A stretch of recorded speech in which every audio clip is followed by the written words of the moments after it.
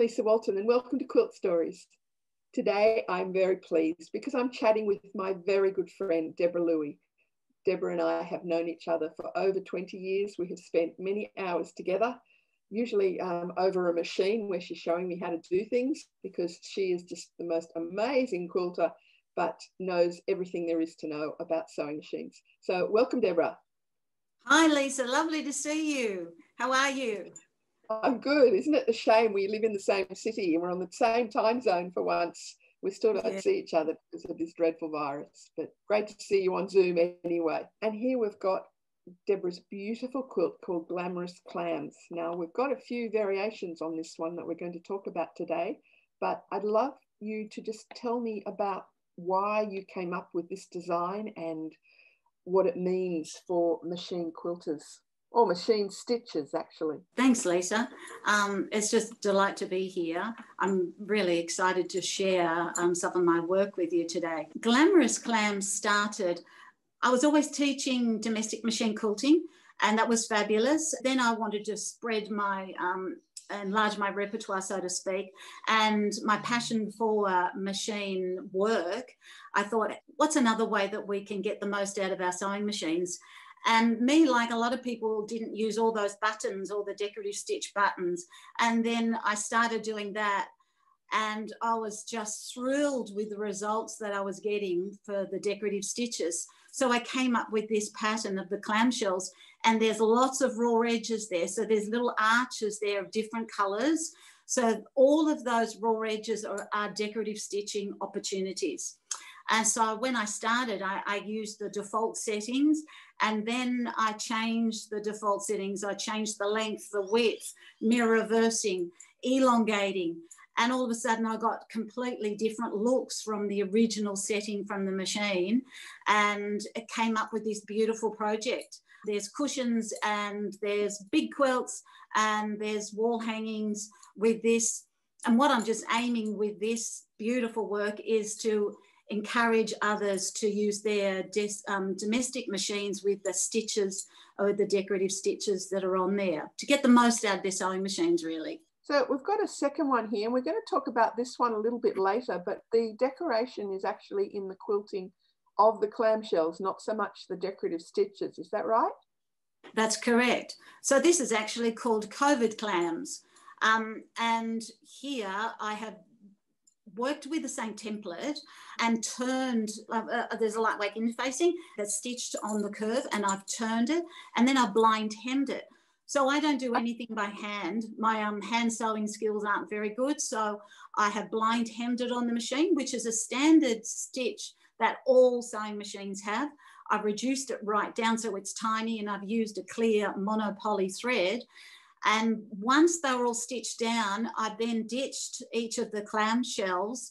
And then I just wanted to put a few little inspirational words in the quilting. And sometimes you can see there's spirals, there's leaves, there's flowers as well. Not on all of them. Sometimes I just wanted the fabric to do the talking. There's a few secret little messages in there. Instead of decorative stitching, I have used machine quilting in there. So there's a few different ways that you can do this. Beautiful one block quilt of clamshells. I just love it. Okay, we're going to be seeing that one in a little bit more detail a bit later on. What's this? When I'm working on a decorative stitch, you can see up the top there's a number 711. Well, that's the stitch on my sewing machine of that particular stitch. It's a star stitch. And I would say 99% of machines have that star stitch. So that's when I'm face-to-face teaching or online teaching, I love to show you this stitch first. We look at the rhythm of the stitch, how it's formed, and then we play with it. So we've lengthened it, made it longer. I've made it shorter. When you make it shorter, you can see on the line on the left-hand side there, all of those stars are really close together, and it looks like a totally different stitch. When you reduce the width, when you reduce the length, when you make them wider, make them closer. So there's so many different looks I have got out of one stitch, which is on most sewing machines. And I've got so many different looks that I could apply to my edges of my clamshells, or in fact, any applique that I want to on raw edge applique. So it's just showing you that one stitch has so many different looks. Absolutely. It's quite fascinating, isn't it? That one stitch can look so different. Here we have a close-up of you doing that stitch. Now you're working on a Bernina at the moment. I know that's your machine of choice, but yes, you don't have to have a Bernina to create these amazing patterns and things, do you? No, I love to encourage you to use whatever sewing machine you have. I am a Bernina ambassador, and that's why the Bernina machine is here. But as a tutor, I've got to learn all the machines, and they all do different things. But basically, they're all sewing machines, so they all have a length and a width. Sometimes the stitches are a bit different, but I'm showing here that I'm using a open toe embroidery foot that all brands of machines have, because you need a really good view of what you're doing. And I'm using a star 711, and you can see it's on that raw edge between the grey spot and the white. So it's really important to have a good viewing. So we need an open toe embroidery foot, and I'm stitching just on a clamshell, a single clamshell. So I don't prepare them all and then iron them onto the base. I'm stitching on one little clamshell at a time. So my stabilizer or my fusible paper is still underneath there as I stitch. So you use fusible paper. So I'm assuming you use Lisa Fix in Australia and Wonder Under for the States. Bonder Webs is the UK version.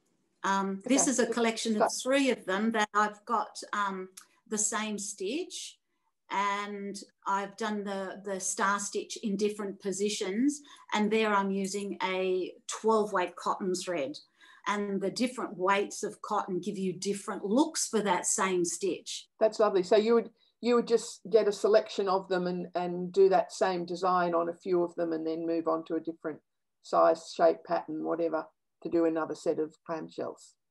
Correct. I tend to get the most out of one decorative stitch, say 711, and I change the size, the width, the length, the elongation, and change the different coloured threads before I go on to a new stitch.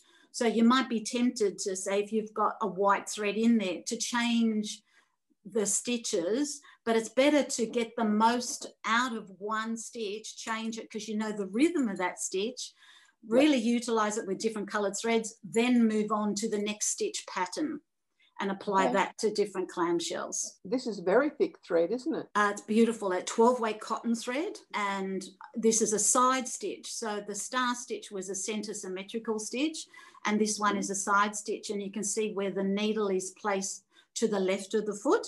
So that means the raw edge has got to be to the left of the foot. There's also a feature on a lot of sewing machines, which is a single stitch only. So when you stitch only one of those, I'll call it a little fan, one fan, you stop at the end of the fan, then you pivot your fabric to then stitch another fan. So it's a feature on a lot of machines that you ask it for one repeat only. So then you're always on that beautiful raw edge.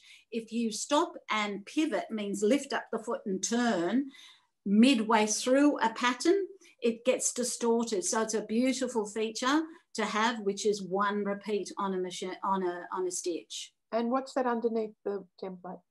That is stabilizer. It's a really heavyweight stabilizer. So I can take the paper off, the fusible paper off, just pop the stabilizer on, stitch on that, and then once it's all finished, then the stabilizer is cut away from the background, but it's always left, as you can see here. You can still see that the stabilizer is left underneath the stitches because I still want the stitches nice and strong and flat.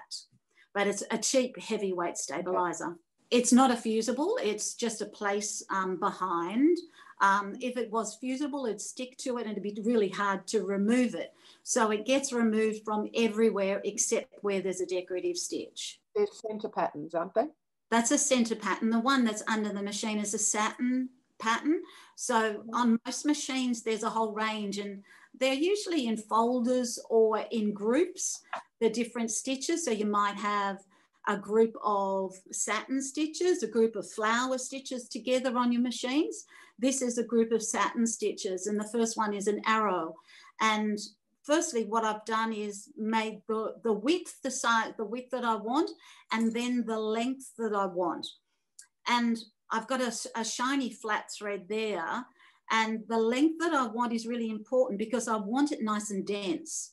And once I've got that satin stitch lovely and dense, it shrinks up the shape of the triangle. And another feature on a lot of sewing machines is elongation. So once you've made it dense, you elongate it back to the original length, and bang, you've got a beautiful stitch. And the satin stitches usually are my favorite. I just love them. So this is midway me doing that triangle stitch there. That's a lovely stitch. It's gorgeous, isn't it? It's called a grass stitch. I've used a rayon thread there, gold, and I've used the grass stitch. I flipped it to the left-hand side, and then I flipped it again to the right-hand side, so using a mirror reverse, which is a feature on most sewing machines. And then there's a line in between, so every sewing machine's got a triple stitch, and it's usually on the front of your utility stitches, and that's a stitch that goes forward, back, forward. So it stitches 3 times, a straight stitch. So I've triple stitched in the gap there, and it just looks really classy, all with that gold rayon thread. That's a real wow one, that one. Yeah. Beautiful. So we've got some templates here. I think we can mention now that this is actually a skill building book that's available that you have, and it comes with the template. It does. There's 4 templates that come with the book. It's a book that it's called Glamorous Clams Bernina Special Edition, as well as a Glamorous Clams Rainbow Edition. So the Rainbow Edition is generic, any brand of sewing machine, but the Bernina one is specifically for Bernina sewing machines. So I address all brands of sewing machines. Right, you definitely are a machine whisperer, aren't you? Oh, yeah. The main thing is clean your sewing machine and oil it. Yes, I have to admit that I had a machine once, and I took it to the to get serviced. And when I went to pick it up, the service guy said, "Look, I hope you don't mind, but I had to take a photo of the inside of your machine because I've never seen anything so awful." And I shared it with all my other technicians. Oh, Lisa. Yeah, a little bit embarrassed. It was many years ago, but that was definitely a lesson learned, and I no longer have that machine. But yeah, a little bit embarrassing. Now I'm much better at looking after my machine. Oh, so here we have a collection of your clams, beautifully decorated. What a lovely range of patterns. They're great. Yeah, they are beautiful. And all of our sewing machines, if you've got, a lot of decorative stitches, can do that. And it's just it's really enjoyable. So many students just, send me photos. I'm so delighted about what's on my sewing machine. I had no idea. You can see I've got some decorative stitches in the middle of some of the large arches. Let's look on this left-hand side here. There's a flower pattern in the middle of the dark red, because some of the patterns, decorative stitches, don't cover a raw edge because they don't have a straight line, and it's such a shame not to use them. So I create larger areas where I can place those, or down the middle of the tiny little one, the vertical decorative stitch. So there's not too many places that I haven't put a stitch in, Lisa, as you can see. You did say they were fusible on the back of the clamshell. So this is you actually putting it into place on your background fabric. Correct. So once they all are decorative stitched, and the beautiful thing is because you're only working on a single one, so if you do make an error on a clamshell, you're not happy with it, that's okay, toss it away. I usually make a few extra just in case I do make an error. So if you had ironed them all on to your background before decorative stitching, the whole project would have been ruined. This way, if you've ruined only one clamshell, it's okay. We just replace it with another one. So they're all in line here. And now I'm ironing over the top and getting them ready then to do their top stitching, which is here. And it's underneath the machine there. And I did a big heavy satin stitch. I'm working from the top to the bottom. So you can see that the clamshells are turned. They've still got a stabilizer, new stabilizer behind them. The clamshells are turned. I don't want to sew, well, I can't sew sideways, so I have to turn them. And I'm working top to bottom, and I'm putting a big heavy satin stitch on that very outside edge. You don't actually just say, okay, well, I'm an expert in clamshells now, do you? They're sort of one of those things that you just love to do. And once you're used to and enjoying your sewing machine, well, then here is a collection of cushions which are stitched mandalas. So they're all working with 12-weight cotton thread and all with decorative stitching. So they're beautiful little cushions that using the decorative stitches in just different ways that a hand embroiderer would use. I like to use the machine as you're getting that same sort of look. And I've got a couple of pom-poms there, and I love making pom-poms. This looks a very traditional, amazingly hand-stitched quilt, but it's not, is it? No, this was a few years ago. As you can see, I look quite a bit younger. But this is a quilt that I made for my sister, and it's all machine stitched, it's all machine blanket stitched. And what I've done is a very fine blanket stitch. And when you do go and experiment on your machine and try all the stitches, you'll find some beautiful blanket stitches there. And this one is all colour on colour. So it's yellow blanket stitch on the yellow, red on the red, and so forth. And then I have trapuntoed the background. So the blocks are then repeated. The applique blocks are repeated in my trapunto quilting. And that was a very nice one. A couple of nice ribbons on that one for my beloved sister. So it was a nice gift. And this one is gorgeous, lovely bright colours. Thank you. This one is all decorative stitching, and if we could get up a little bit closer, we could see that I have used so many different decorative stitches in there. That was a very early one for me. I stitched on individual flowers, and once the decorative stitching was done inside the flowers, I then applied it to the background. All the leaves have got beautiful decorative stitching in them. You just get hooked. Once you really love using your sewing machine, I just love working with applique and my decorative stitching. So it's a nice bright one. The flowers, do you do the decorative stitches before you add them to the quilt? The same as the clamshell. So the decorative stitching is done on an individual flower, and then it's applied to the background when the inside has been done. It's too hard to turn a big quilt round and round. The very outside edge, I have free motion appliqued. So it's all colour on colour, and I have free motion stitched the very last outside edge. And I noticed there are some clamshells down the bottom. Is this a starting point for your clamshell idea? Yeah, it was actually. They were blind hemmed appliqued, so that blind hem stitch again with the clear thread gets into me, these clamshells. I just love it. I have it's a great shape. Everybody has a shape they like, don't they, Lisa? Yes. So what we have here is the cover of your Glamorous Clams Bernina Special Edition book. Where is this available?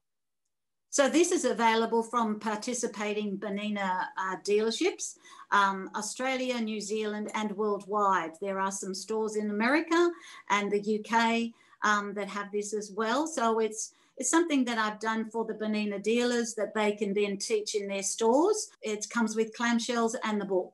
So I'm really proud of it. The clamshell templates, you mean? Yes, the clamshell templates come with the book. I know in Australia they could probably get it from the Bernina stores. Also, can they get it from your website? They can get the generic one, which is the rainbow clams from my website, which has the exactly same information and the templates. The Bernina version is available from Bernina, participating Bernina dealers. Yeah. You need to nag your Bernina dealers to get this in if they don't have it. Yes, please. Yes, please. They need to contact me, and all the details, you know, I'm going to be at the end with Lisa, and get them to contact me, and I can sell it to them wholesale, and then you can have it in the store. Excellent. So this is just part of the Bernina version because these are Bernina screens, yes? Yes.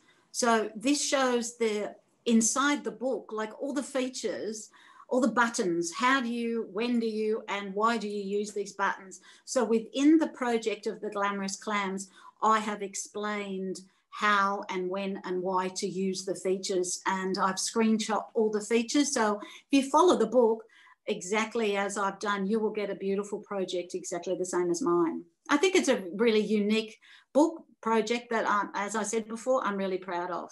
I can understand that. So this is the star stitch you were talking about at the beginning, with where to find it, what foot to use, and variations. Excellent. That's right. Yep, variations of that stitch, what threads to use, what bobbin thread to use, how to adjust your tensions. how to pivot, when to pivot, and so forth. So it's basically everything that I teach in a book. Now, I know that you also have an online class that teaches you how to use your Bonina, and I've learned heaps from going through it. So you'd like to talk a little bit about that online class? Sure, thanks, Lisa. It's an on-demand class. It's about, I think, about 4 hours long, 4 or 5 hours long, and I go through a Bonina machine with you of how to use it. And the clever thing that they do is that the features are symbols, and the symbols are on all of the machines. So it doesn't matter what model you have. I work on a 770 on there, but it doesn't matter. The symbols are the same throughout all the models of the machines. So I show you all the favorite features of mine, how to use them, step by step, walking foot, BSR. So it's a lovely class. It's a really popular class, and it's on the website. Yeah. Great. Yes, I've learned heaps, I must admit. I also have a 770, so it was perfect. Fantastic. That's the garden one again. That's just a full size of the clamshells going around. Yeah, there was a nice ribbon on that a few years ago as well. I think most of your quilts have nice ribbons on them, Deborah. Thank you. This is from a Baltimore quilt that I did quite a long time ago, and I'm going to remake that as a new version and have another new book with it. That's showing you blanket stitch, and that's all colour on colour. Again, the blanket stitches are a really useful stitch. It's all colour on colour, and with the machine quilting in the background. The feathers there, everything has got machine quilting behind it. When I do it, free motion quilting really dense behind my applique, the applique pops up beautifully. It becomes really dimensional. It's a fabulous look. But this one's a bit confusing. It looks to be 3 identical quilts. This is called COVID clams. So I've only just finished these, and I'm really grateful that, you know, I'm well and healthy over these times. The mind was a little bit confused. I couldn't concentrate on too much, and I've always wanted to make a clamshell quilt for my family, but I wasn't going to put the detail of all the decorative stitching, but this turned clamshell. And what I did, I didn't just make one of every colour, I made 3 of every colour. So they were on my design wall. All 3 were pinned behind each other. And as I made 1 row of one quilt, I made 3 rows for the 3 quilts. And wow. Yeah, but I couldn't concentrate on much more. So they were actually really perfect. It was the perfect time. And I took them down to the beach and took this really beautiful photo, and then I presented them to my children and their partners. And now we all are snuggling in our own homes under COVID clams. And it's a nice thought. I've quilted in the ditch for each of those clams, but also I have quilted inside some of the clamshells some really inspirational wording for each of them, special wording that means something for them and me. And it's a cute little quilt. It's actually a book that's going to be on the website as well. So this is how you made your COVID clams. So you've used the same template as you had previously? Correct. And in the book, if you don't have the plastic templates, there is template pattern there, so you can see that I've made a cardboard version of it. That template of the clamshell is drawn onto very lightweight interfacing. Then the interfacing is pinned onto the fabric. I stitch the top with a straight stitch, cut away the excess, and then turn it. So this is me with my 1/4 inch foot, just with a small stitch and a 50 weight cotton thread, just stitching the top. So I think each quilt had 362. So 362 times 3. So you can see it took a while. So I've just chained them all together. We've had a while in COVID. Yes, we have. So it was no stress. Yeah, it was just really nice and easy to do. Then I'm cutting away the excess around the arch, the curve, and then turning them right way around. So it's a beautiful turned edge. If you don't want to machine it, you could always then needle turn. And here they are again. They're just beautiful. Yeah. Gone in and got a little bit more detail, which is just lovely. Yeah, with the free motion quilting. While I was ditching with free motion quilting, I then came in and did some decoration on the clamshell above. So it's actually, you're working top to bottom. The clamshells would be on the side quilting, and then I added leaves and flowers and some wording and stuff. I raided my stash because I couldn't get out into the shop. So really nice, beautiful, bright colours, some fabrics that were really special to me that I bought in Houston last year. Yeah, it's nice and bright, happy. I needed brightening up and happening up. That's not a good word, but cheering up. Yeah. That was great. You've actually been really busy in this time, though, haven't you? You've had a few major projects that are going to be launched next year, and also some more classes that will be on your website very soon. And all the links to all of Deborah's classes, books, etc., please just check them out down below, because you will learn so much. I certainly have learned heaps from certainly the Benina book. It's been very helpful in how to do all those things and press buttons that you didn't know actually existed. So it's been great, Deborah. I've really enjoyed it, and I've actually I'm vaguely tempted to go and press some of those decorative stitch buttons as well and see what I can create, because as you can see, I have a Benina 770 behind me. So I want to thank you very much for your time today. I know that this year's been a bit of a pain for you, because you were booked to do some international work, which is such a shame that everybody's international work got changed. But hopefully next year, when we're all allowed to travel again, your face is going to pop up in a lot of international quilt shows. And I hope that also your Benina and the generic books will also start appearing all over the world after this video, because I'm sure people are going to go and check them out and go, yes, please, yes, please.